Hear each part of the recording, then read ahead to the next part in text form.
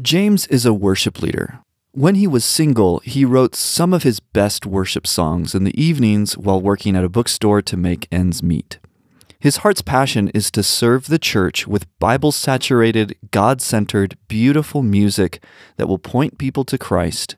And in the days of MySpace, he was happy to post his songs for free for people to stream, and some of them started going viral. Eventually, a Christian record label approached him and laid out a plan to turn his passion into a quote-unquote career. James trusted them because they seemed like sincere believers and were obviously quote-unquote professionals who had been in the worship business for decades. They convinced him that the best way to bless the most Christians with his music would be to join them and use his gifts to generate a full-time income. Now, James leads worship events for large conferences and usually charges an upfront fee of tens of thousands of dollars for each event. His songs are now sung in churches around the world and bring in a steady stream of income through royalties and CCLI.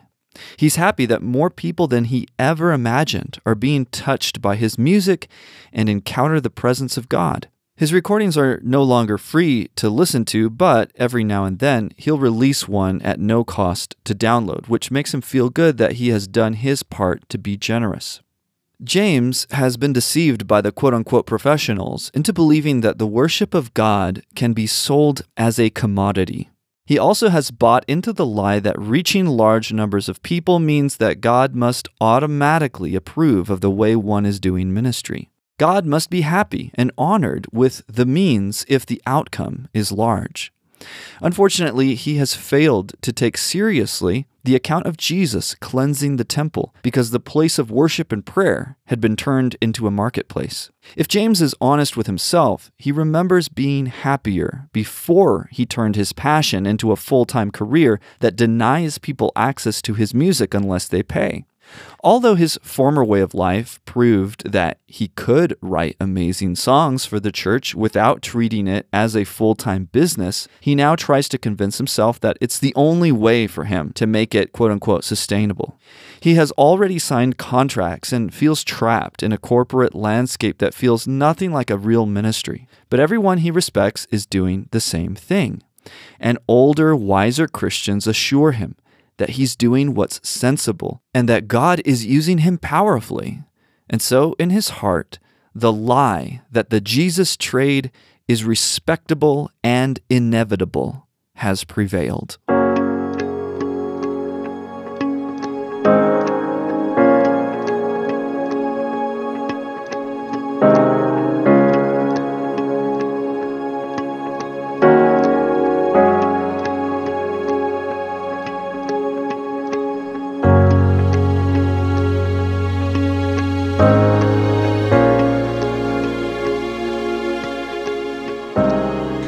I think one of the issues here is the transition that you've seen in the past, I don't know if it's been 100 years or more, but of non-theologians doing a lot of the writing theological songs.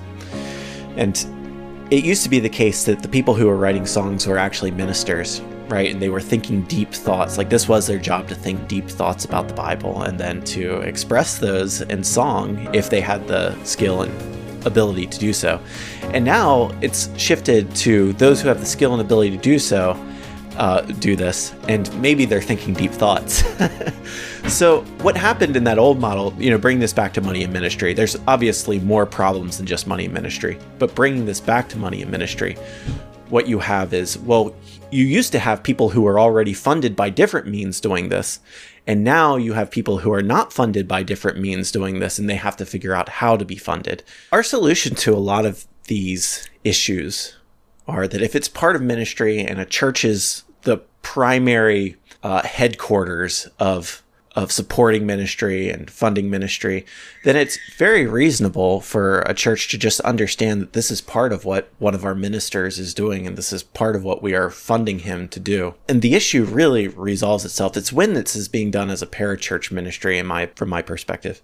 It's when this is being done as a parachurch ministry that you run into a lot of these issues of, okay, well, how do we fund this? Well, it seems easiest to fund it through sales and through very traditional publishing deals of exclusive licenses, etc. Yeah, and I think it's a real problem with the publishers, because the ordinary Christian usually doesn't know how all this stuff works when they first start out, and they just look to see what other people are doing. And it seems like everyone's going with a publisher and commercializing their music. And so same with books, like a lot of first-time authors are they don't know what to do, and they just follow what everyone else does, and they publish their book, they lose the rights to it, and they can't even share it with their friend anymore. They have to buy a copy for them. The same happens with music. People end up commercializing it because that's what everyone else is doing, and they haven't got any good advice to do anything differently. But how many artists would actually get as big as James anyway? From what I understand, it's one of those industries where you end up with a handful of artists getting super popular, and then there's just hundreds and hundreds of more who never get heard of. And so the idea that going with a publisher, yeah, maybe you will end up being that one person, that one celebrity who ends up blessing lots of people with their music, but for the vast majority, they're never going to go very far anyway. Would you say that's true of Christian music? I mean, that's certainly the case with secular music. Yeah, I think that's absolutely spot on. I know a guy who is a brother of a friend of mine from college who was one of the most talented individuals I have ever seen musically. I mean, off the charts guitar skills and singing skills, songwriting skills as well. And I would say, at least an order of magnitude more talented than somebody like Chris Tomlin. But Chris Tomlin is always going to dominate no matter what, and this guy has been struggling for the last 10 years to really make a dent in the kind of following that somebody like Chris Tomlin has. So yeah, absolutely. It really comes down to a lot of things that are so outside of your control or your talent level. Yeah, and so the argument that artists need to sell their music, otherwise how are they going to make a living? Well, most artists don't make a living anyway, because their songs don't go very far. And I did sat down with a reasonably popular musician where I am, and his music still can't pay him a full-time wage, so a livable full-time wage. And so even though he's quite popular, he's not Chris Tomlin, but he's fairly popular. And so that if he can't even earn enough money to go full-time, how on earth is anyone else going to be able to? So the argument that you need to sell music so that artists can support themselves, well, most artists can't support themselves right now anyway. The thing I'd like to transition to is, what would we counsel James to do? Let's say he sits down, he says, okay, I want to make a change. Let's just walk through, how does he do that? What does he need to do? Or even somebody who's starting from the beginning, what are practical ways that they can work through this, just like we talked about with Joe the author? I would say the first one is simply, if success is not, how many listens you get or something like that, but it's faithfulness to God, then that really changes the parameters for how to pursue it. But then, yeah, practically how, if you want funding for this and you're not going to just self-fund it, right? Because those are the two options that you have. You either fund it yourself or you have other people help you fund it. You find partners, and then who do you find partners from? Is it people in your church? Is it through your church, or is it through outside of your church, right? And then within your church, the channels available to you there. You talk to your pastors, or maybe you are one of the pastors and you talk to your congregation about funding this. Or if it's outside the church, well, then you use the channels you have available there, which are whatever kind of crowdfunding utility you might want, or just asking for help directly and letting them know that they will be partnering in this work with you. Yeah, so I would probably suggest, just from my own experience, some of the basic things are really obvious. Giving people free downloads of your music is a great place to start for everything. Probably should go without saying, but same with Joe the author. We had this long conversation about Joe with the whole issue of how should he license his book or his books. And so we would advise the same thing, right? Make it clear that you're releasing your music as public domain, and that's it. Right. And we had mentioned several other things about formatting there. And of course, these aren't, central to this project of freely giving, but it's something that really shows a heart that wants to serve, is to offer things and formats that people are able to reuse how they would like. So if you're an author and you release things as an ebook, that's pretty easy to put into other formats. That's great. With music, there's individual tracks that you could put out so that you can have just an instrumental version of this, etc. Right? If you're an artist, how people want to use these things. So be thinking about that as opposed to just offering it the way that it's usually offered, which is, just one final published thing, and then you have to go hunt and get special deals to get all the things you actually want access to. Yeah, and to be honest, it is quite hard to publish things freely at the moment because there isn't a lot of people doing that. There isn't a good platform for publishing it on. However, guaranteed in the next few years there will be. And so, as Conley said, another format you should think about, if you are using a music program to write your song and put the notes in there, then publish the music XML file that you can export from that. And that will be really useful for putting it into apps and tools in the future so that they can easily produce sheet music from that. You can customize and easily transpose notes and things like that. So yeah, produce a variety of formats, make it really easy for people to use. And in the future, there's definitely going to be a platform to make this much easier. Yeah, and just I always want to bring it back to how are you doing this to serve people? Are you doing it to entertain people? Are you doing it to serve people? It's that service mentality that will push you the extra mile to do these kinds of things that John is mentioning, because those things take time, and a lot of people don't want to deal with the headache of figuring out something new. Okay, so how do I get the musical notation exported in a format that's useful to other people, etc. But if we come at it like, how are we truly trying to be servants to our brothers and sisters in Christ, then that makes a big difference in the way we approach it. As far as other practical concerns, Spotify is dominating right now. I don't think most people would even download your MP3 or whatever if you posted it on your website, because so many people have iPhones and you can't even download a file onto an iPhone. So most people would just default to Spotify if they want to play anything. And so I have my music on Spotify. The problem is that Spotify automatically pays you for your streams, and there's no way to opt out of it. So what do you guys think of that? How do you navigate that issue? You're going to get some ill-gotten gain by default from Spotify, whether you want to or not. Are people restricted from listening to it on Spotify? Obviously, they probably have to listen to ads, but are they able to listen to it without having... There's no paywall, no. Yeah, they'll hear ads once in a while. Yeah, I'm all for putting things where people find them accessible, and if they want to go there, it's not you that's foisting the ads upon them. And of course, only to the non-premium subscribers. Yeah, and you can just make clear that all the money you're donating to ministry or somewhere, you're not keeping it for yourself. Just make that clear. I guess it's one of those gray areas that you might want to pray about. Yeah, I'm not super satisfied with the idea that donating it sanctifies it, right? Because it is. No, it's more of a best out of a bad situation kind of thing. My position at this point is going back to the service issue. I'm trying to serve people where they're at, and I don't think it's ideal, but I don't think God is sitting there waiting to be super legalistic about it and slap everybody's wrist like, oh, well, you're a bad Christian now because of that.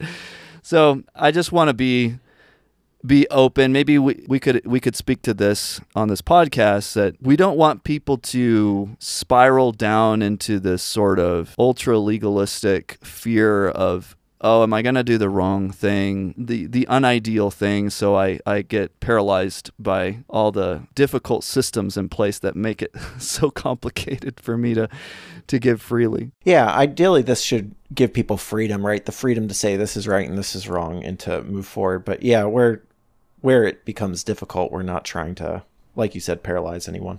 And to be crystal clear here, what we're discussing is after you have already given your song completely for free, public domain, on your own website or another avenue. So we're not talking about the many ministries that do try to profit from ads and things like that. This is unavoidable profiting we're discussing. Yeah, so I guess the takeaway here is if you've done your due diligence, which a lot of people don't, admittedly, right? That's what we're trying to encourage. Like, do your due diligence on making it freely available, making it clear that it's free and public domain. And then after that, the cards may fall in an unideal place if you're trying to serve people, but don't stress out or freak out about that. Yeah, and you can also do what we do on our YouTube channel, which is, post a link to a place you can watch it without ads. And so kind of using those ad services to redirect to a free service if people want that. So I imagine we want to talk about a little bit about how someone might raise money. But before we do that, I just want to ask the question, do you guys think musicians actually need support? That's a good question. I was kind of wondering that given some of the things you all were saying earlier. I do think that it should not be just unthinkable or entirely unreasonable to consider the possibility of someone being a full-time artist. I don't think we should be sitting here saying that this isn't worth, a full-time pursuit or whatever. So, and if you are doing it full-time, well, then you would need support. Now, how many people should be doing it full-time, for full-time support is another question. But I do think it's something that may be for some people. And I would say if God opens the doors for that, that's great. That's probably a sign that God wants you to be one of those few people who are doing it full time. But don't go into it, you're a 21-year-old and you're like, this is what I want to do full time and everyone's got to support me now. You have to work into some of these things sometimes, and God will slowly, I think, reward faithfulness with more and more support if he wants you to go more and more full time. And that's with a lot of things. So it's not like I either go full time or I do nothing. And that's this false dichotomy a lot of people come at it with. And I don't think that's helpful at all. There's lots of spectrum there for people to work with, and ways for God to provide, and ways for you to be a tent maker or have a bivocational ministry in that way. So yeah, as a musician myself, I can say that I've never been a full-time musician, but sometimes not being full-time is a lot more joyful. And I'm actually very thankful that God has never put me in a position to be full-time or to do the typical like touring kind of thing either. I think God rescued me from what I might have tended towards in my youth to do something like that. Everybody when they're a young musician, they want to be the next, I don't know, Shane and Shane or whatever. And God closed those doors, and I'm really thankful because at the end of the day, that's for a lot of people, that's really draining and takes a lot of the joy out of your art when you're having to repeat it over and over and you're on the road, or you're just always treating it like a business, or even if it wasn't a business, right? Even just as a daily work, 8 hours a day, that really, really can wear out your joy in it as an art form. Yeah, and so to clarify, we absolutely affirm the right to be supported in ministry. And so this is more of a wisdom question. And I think it is unwise to especially be in the situation where you have created some popular songs, got a Patreon, people are donating to you, but then you're not actually using that time that people are donating to actually produce anything else. And so, and that's what happens in the music industry, where you release some hits and you just keep collecting royalties, whether you're working or not. So, whereas I don't think that's the purpose of supporting Christian ministry. So if you're actually raising donations, you should be using that to help you to produce more content. And if you're not producing anything anymore, then you should probably stop receiving those donations, I would think. Earlier, John, you made a point where you said a lot of people feel like they need to sell in order to get paid, and most don't even get paid, so you don't actually need to sell anything.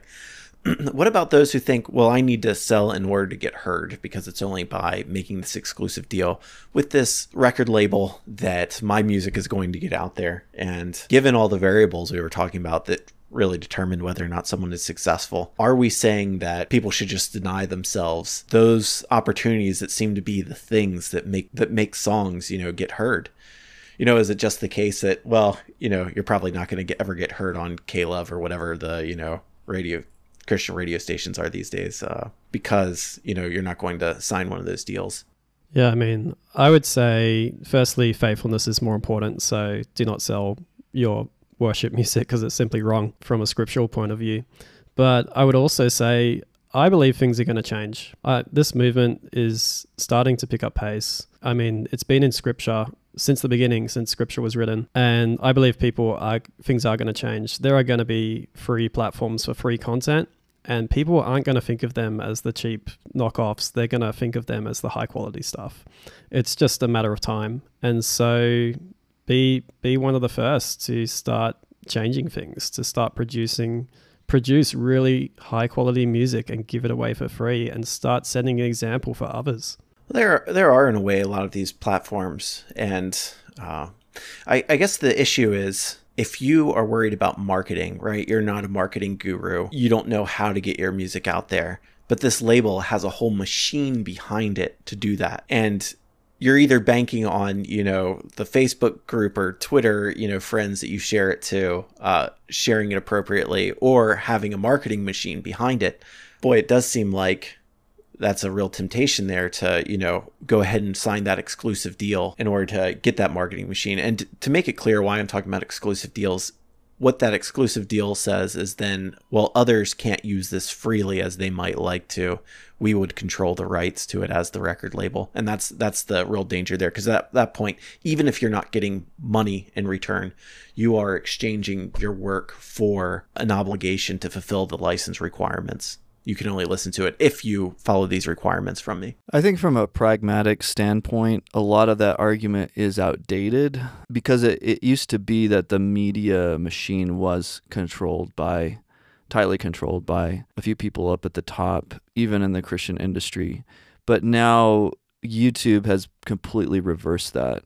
We just saw, who was that guy who went viral recently? North of Richmond, whatever that guy's name was. Exactly. He's a nobody, goes viral, and then it wasn't because he had a marketing machine or paid for ads or anything. It was because it resonated with people and it was high quality. And then he's having people offer him contracts because he's already famous. And I think that's what a lot of people are dealing with now, is that total reversal. Yeah, I don't think it's as applicable anymore for people to fear that obscurity just because they didn't get the marketing machine. So it sounds like the answer is, in the end, don't sign the exclusive deal, even if you think that's what you need. Find other avenues to advertise your material. Amen. And it's also what your goal is, going into what Andrew was saying earlier about, are you doing this just so that you can feel good about yourself, so that that lots of people are listening to your music, or are you actually doing it to serve God and serve his people and see what he does with it? And I think Matthew, one of our friends, Matthew Pretzel, he would say, focus on serving your local congregation first. Write music for your local congregation. And, if other congregations find it helpful too, great. But you don't necessarily have to have your eyes set on it going across the whole world. You can just serve those in your near vicinity first. We live in an age, I just want to comment on this. We live in an age where music production has never been more affordable and accessible. And so we really shouldn't be talking about these lame excuses anymore that, I can't afford to go into a professional studio and drop $40,000 to record an album. That's no longer an issue. There is no excuse anymore to say, I need, $5,000 per song that I record because that's the expenses behind it. That's not true. If you want to make it that expensive, you can. You don't have to. It's just unbelievable the amount of stuff that you have that's beyond even the professional grade from 20 years ago that you have at your fingertips now. It's not hard. It just takes a little doing, a little research and creativity, and you can create stuff in your own bedroom that's better than, or at least equal to, what Taylor Swift can create. So going back to this question of the marketing machine and the fear of obscurity, on the other end of this, as listeners to music or consumers of music or churches that are choosing which songs they're going to sing each Sunday, do you think there's an obligation on us as the consumers to make it so that power that the record labels hold is not so strong? Like, do we have an obligation either to seek out more obscure works? Do we have an obligation to to boycott or not listen to the works that are offered non-freely? What would you all say? I would seriously consider trying to, if you're a pastor of a church, trying to move your church to free music, because it's just wrong. It's an abuse of worship.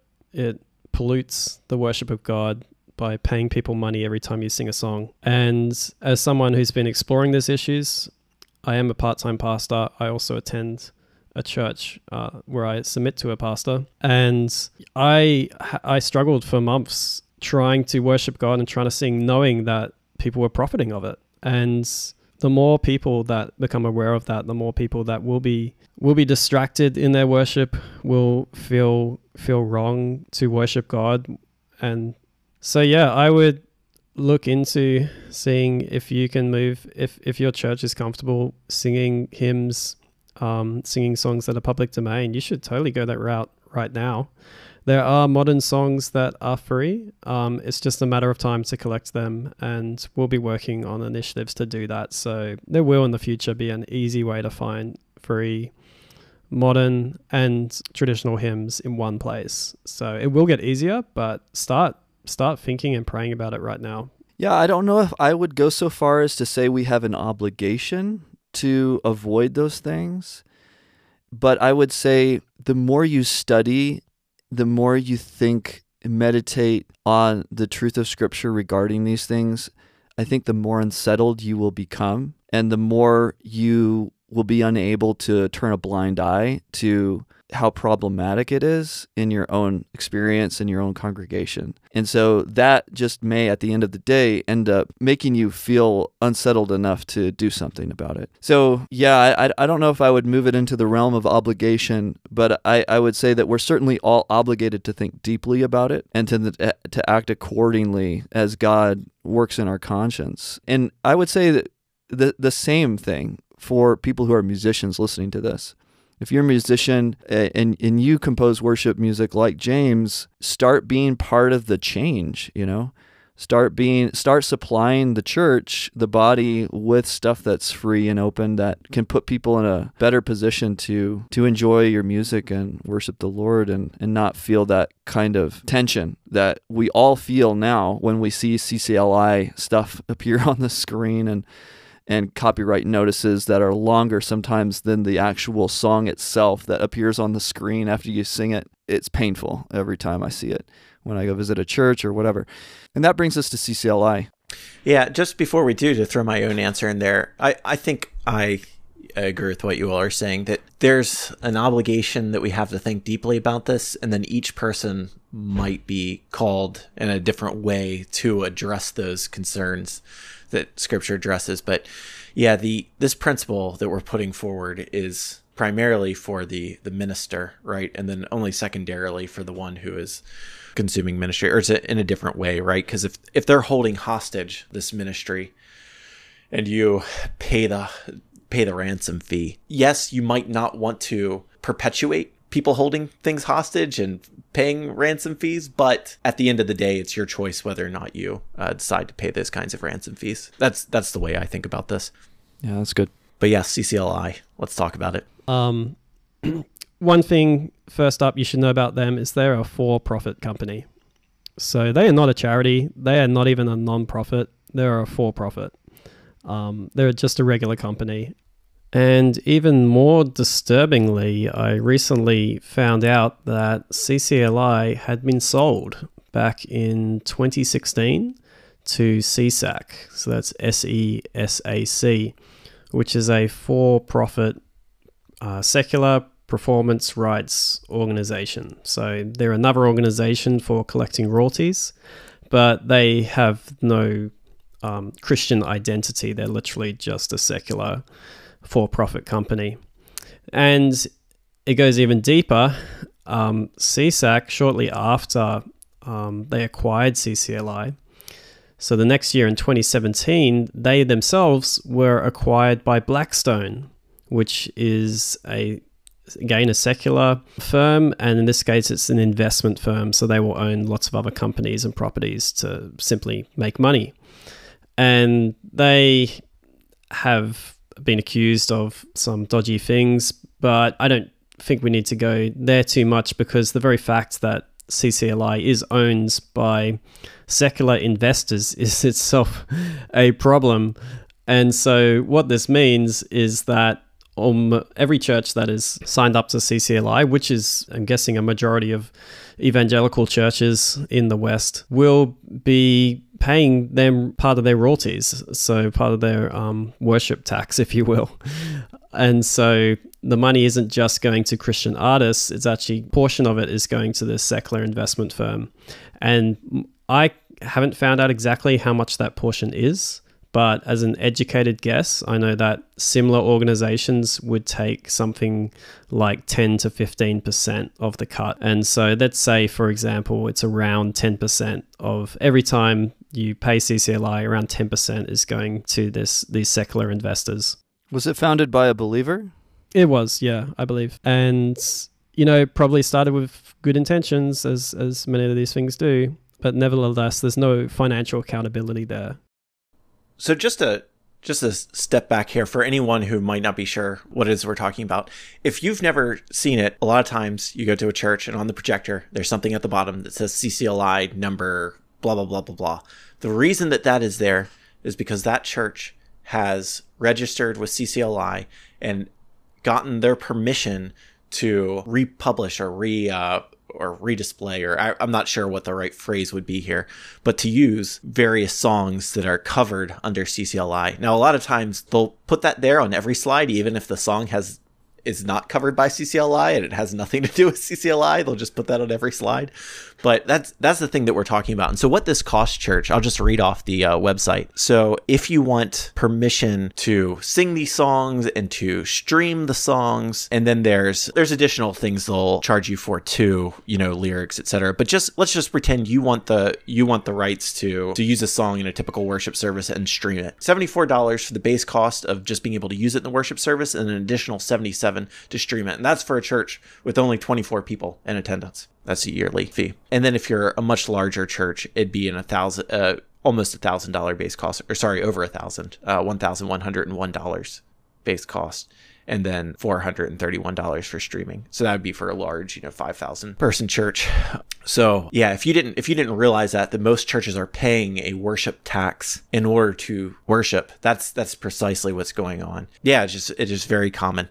Now, John will tell us what exactly it is that you're purchasing here. Yeah, well, just a step before that, how it actually works is that your church will sign up for an annual license with this company, CCLI, and then they also need to report every time they sing a song. So whatever they sing, they need to report that to CCLI so that they can work out how to distribute the royalties. So not only, it turns out not only are they, there's the commercial side of it, there's a privacy issue in some ways, that they know exactly what every church is singing all the time. They have quite a bit of statistics on what churches are doing and how they're worshiping and how often and things like that. So there's a burden on churches to report, especially for a small church where you've only got a handful of volunteers. It is a pain to have someone have to go on the website. I mean, it's reasonably quick, I guess, but it's still just irritating to have to do that each week to say what we've sung. And, there's always the issue of forgetting to do it and then having to go through and work out what did we sing back then. And you pay per year, and you also pay even if you are singing public domain songs. So if you are singing hymns, say your church is really into hymns, and you are just singing hymns like 90% of the time, you will still pay the same fee, the same amount, even though all of those hymns are public domain and free to sing. And so where does all that money go? I assume it all goes to CCLI. And so they are profiting off public domain old hymns that are out of copyright, that they do not own themselves. And because there's no one to distribute the royalties to, I assume they just keep it for themselves. They're probably better described as like a third party that goes around collecting payment. So they don't handle legal issues. So if a publisher has an issue with you, how you've been using their songs, the publisher, and you haven't been, paying using their third-party service, which is CCLI, they'll be like, well, you haven't paid us, kind of thing. So they're, rather than offering legal protection, what they're doing is they're acting as a third party who goes around collecting money. And then the publisher will be like, hey, did you collect money from this church? And they're like, no, they didn't pay us. And so then the legal suit would be between the publisher and the church, and CCLI would not be involved. To put a bit of a disclaimer, we're going to discuss some of the legal aspects soon, and none of us are lawyers, but I have looked through a lot of copyright laws, so I do know mostly what I'm talking about.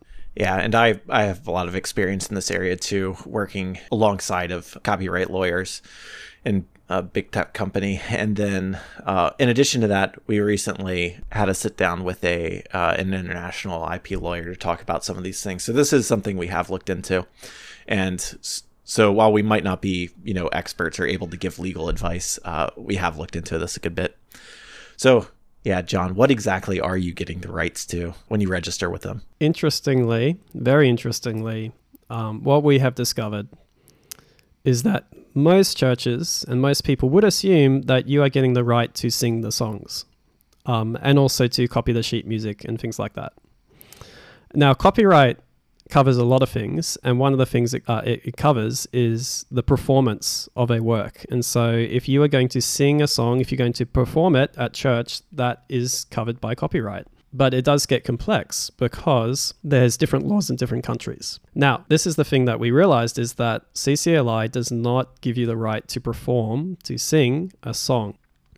So there's 4 main things that they get you to report, and they give you the rights to. One is to print sheet music. The other is the digital display of music, and also record music, and also whether you translate it. And you'll have to look at what kind of plans you have to have and what you have to pay to do some of those things. But the main thing we want to focus on is the performance of music, because that is not actually granted in the license. And the most likely reason for that is because CCLI started in the US, and the US has an exemption for churches, for religious organizations. And so you do not need permission to perform religious songs in a religious service. Do you have the exact wording of that, Conley?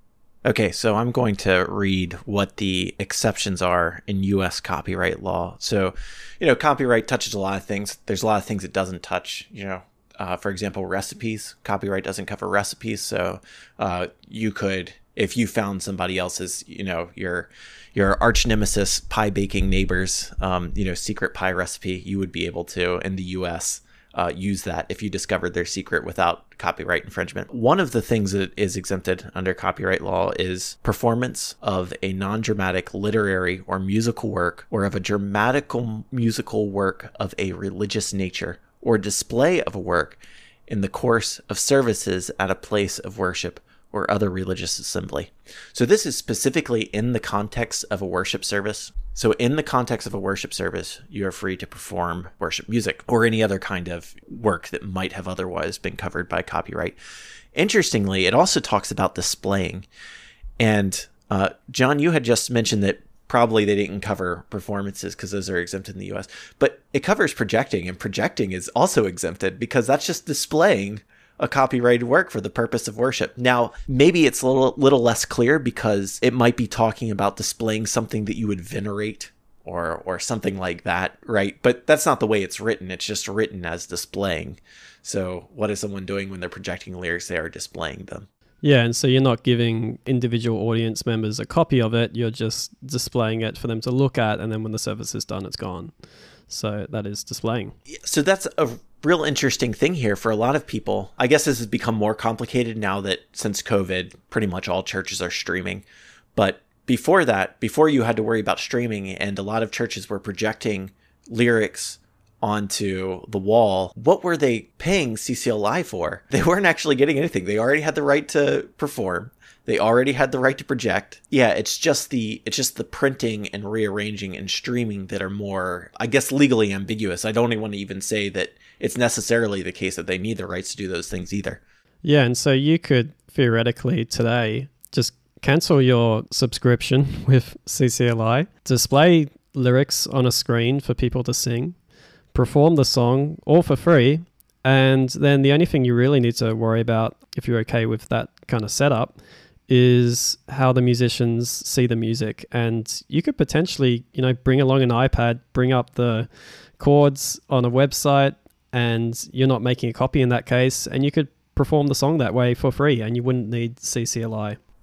Right. And then you'd also have to worry about streaming, right? If you are streaming, that's where it gets tricky. And you need an extra license for that, so you have to pay extra for streaming. And that's why I'm very curious how much money CCLI made when everyone went to streaming during COVID. So I imagine they sold a lot of streaming licenses that year. So where this gets more interesting is that, as I mentioned, CCLI started in the US. They modeled their license on US law, and they have expanded to many other countries, including Australia, where I'm from. And the license, as far as I can tell, has not changed greatly, and it still lacks the right to perform the song. Now, in Australia, there is no religious exemption for churches to perform a religious song. And so, in other words, Australian churches, of which there are probably hundreds of thousands, or at least tens of thousands, subscribing to CCLI, thinking that they have the right to sing and perform the song when they actually don't. Because the license they're paying for doesn't give them the right, and there is no exemption in Australian law. Now, that doesn't necessarily mean that churches in Australia are breaking the law. When I asked CCLI about this, they referred me to this other organization called APRA, which handles performance rights in general, so not just for Christian music. And it turns out they have a religious exemption. So the exemption isn't in the law, the government law. There's an exemption in this larger organization that handles royalty payments. But this is all very confusing because they're not a government agency. They're just another secular organization. And so how exactly this works is very confusing. But at the very least, it seems like this could change at any time. And so all that organization needs to do is decide, we're not going to give an exemption to churches anymore. And then that's it. Then churches have to figure something else out. So exactly what's going on, I'm not sure. I reached out to them and haven't got a response, but it all seems very grey. But the interesting thing about all of this is that you've got the US government and you've got this secular organization in Australia, both of them granting an exemption to churches to perform songs for free. And so it seems like the secular world, secular government and secular organizations think that worship in church should be free. And yet what's ended up happening is that Christians themselves have stepped in and said, yeah, well, there may be an exemption, but you still need to pay us for like copying lyrics and stuff, right? And probably when these laws were put in place, that wasn't a big issue because people would just sing off by heart, or they didn't think through the need to copy lyrics and things like that. And there was no projection of lyrics.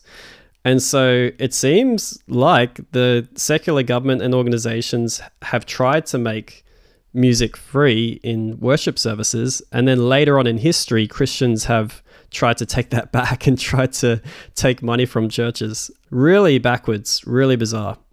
So practically, how difficult will it be for, church to move away from this? And what's your all's church situation with CCLI, and how far away have you all moved from it at this point? My church, I'm still stuck with them. I think it's going to be a big transition for my church to move to free music because they're so familiar with all the modern music, and just commercializing it is just so ubiquitous that it's very hard to find a popular Christian artist that doesn't commercialize their music. So I think the transition to free music will happen, but it will probably take some years to happen to build a culture where people care about this, where they care how much this dishonors God, how much this insults him. And once ordinary Christians and pastors have that conviction, then I think things will start to change. But until there's that conviction, people will just stick with the songs they like and know. Yeah. You said you said at your current church, you're stuck with them for now. I assume you meant CCLI, right? Not your church. You're not your church members. That's right. Yeah. Yeah. So our church we do sing a lot of old hymns. Now, these hymns have been rearranged and put into a hymn book that was published some decades ago that still, whatever small changes they've made are still copyrighted. But we're largely singing from a hymn book, but we occasionally sing from prints in a bulletin for like some modern Getty song or something like that, right? And we don't have a projector, so we're not able to just say, oh, well, we're displaying, we're not printing. And so that's kind of like my biggest hang up right now to making the transition is, if we were projecting them, then I'd, argue for let's make the switch now. But given that we're not, I don't want to put us in a position where I have to make that argument to people that, oh, we should just throw caution to the wind. Andrew, how about you? Since I live in Mexico, no church knows what CCLI is. Yeah, and that's the other thing about this situation. I've read artists comment that they're so encouraged that their songs are being sung all over the world, including in persecuted countries.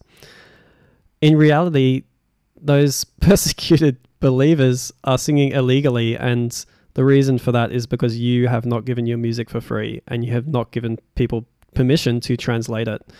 And so these churches are no doubt not paying royalties.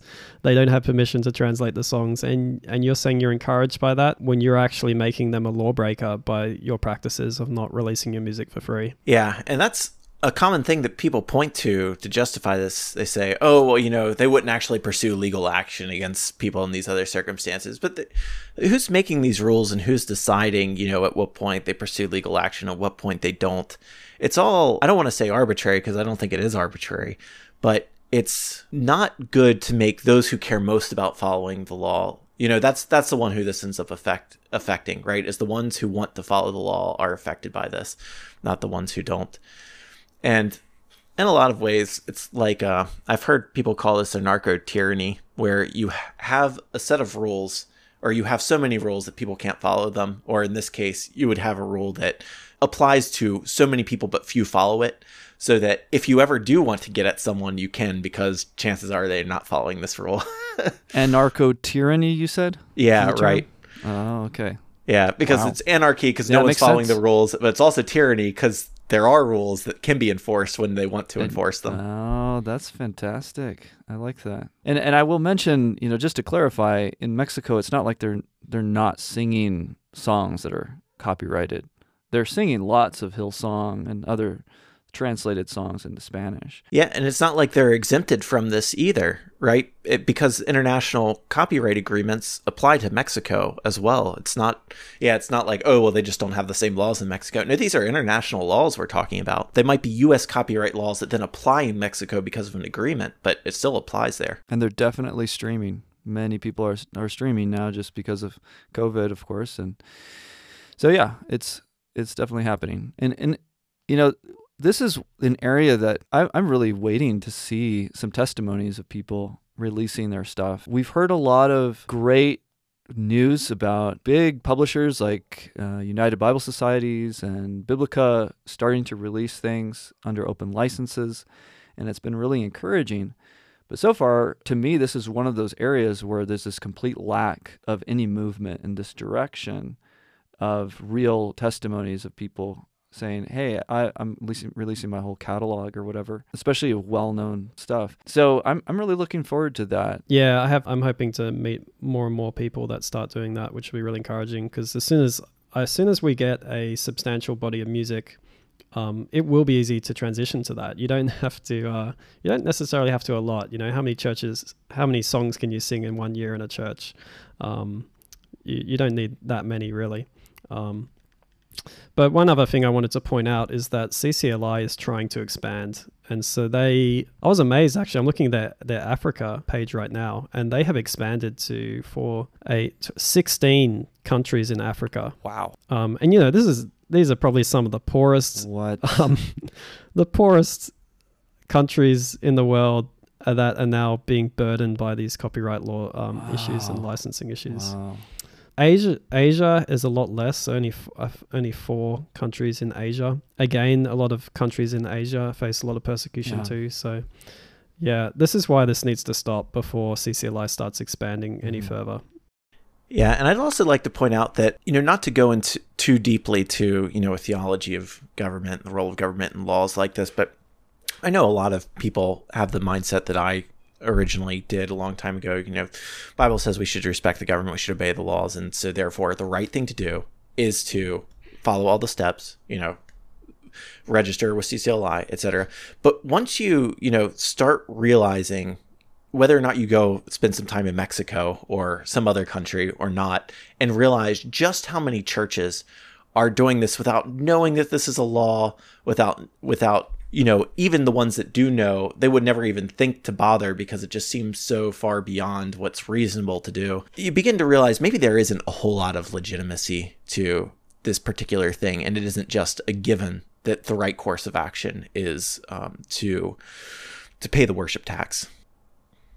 And to encourage you all in producing free music, things like that, Andrew is now going to, on the spot, produce a free song for you to listen to.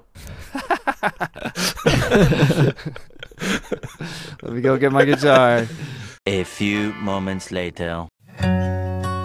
Sing to the Lord a new song, for he has done marvelous things. Sing to the Lord a new song, for he has done marvelous things. His right hand and his holy arm have worked salvation for him. His right hand and his holy arm have worked salvation for him.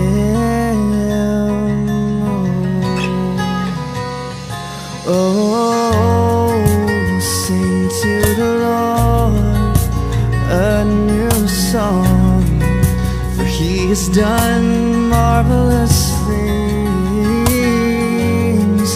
Sing to the Lord a new song, for he's done marvelous things. The Lord has made known his salvation, and he has revealed his righteousness in the sight of the nations.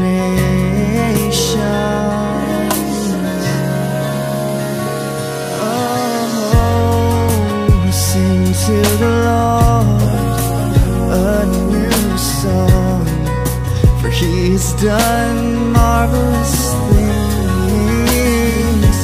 Oh, sing to the Lord a new song, for he has done marvelous things. He has remembered his steadfast love and faithfulness. Oh, he has remembered